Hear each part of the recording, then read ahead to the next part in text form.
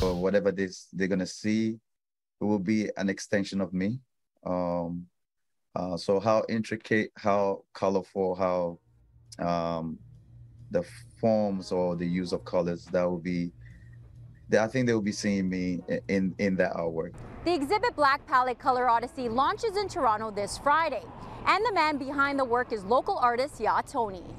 The concept of Black Palette is that when you mix all colors, you get black. And when you take out the black, you get all the other colors. So the black is used as a means of a symbol that symbolizes the needs in life. Black gives the true beauty of all colors. The exhibit aims to answer 5 questions through the use of color. Who am I? Where am I from? Why am I here? What can I do? And where am I going? I mean, there's like 7.9 billion people on Earth, and I believe everybody has their own talent, their own gifts. But many people will never discover their gifts, and so they will never become who they are meant to be.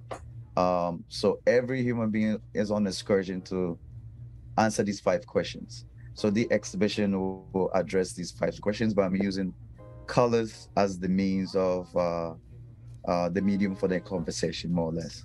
Very dense. Oh, wow. Very, so I think that's some my black and white.